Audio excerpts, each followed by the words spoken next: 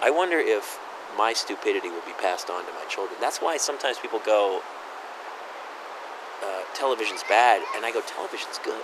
Television is teaching my child lessons that I don't even know. Like, it's not, when we were kids with sock puppets and Gumby, like, there's animation and lessons and studies. I mean, you watch Sesame Street? It's doing a way better job educating my children than I am, so why wouldn't I put the TV on in the morning and go, here you go? It is good. Just stick them in front of the TV and walk away. It's the best parenting thing you can possibly do for your kid. I agree with that.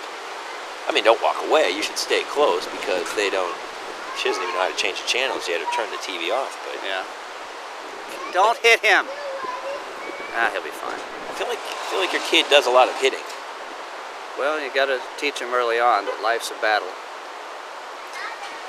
Are you having trouble sleeping?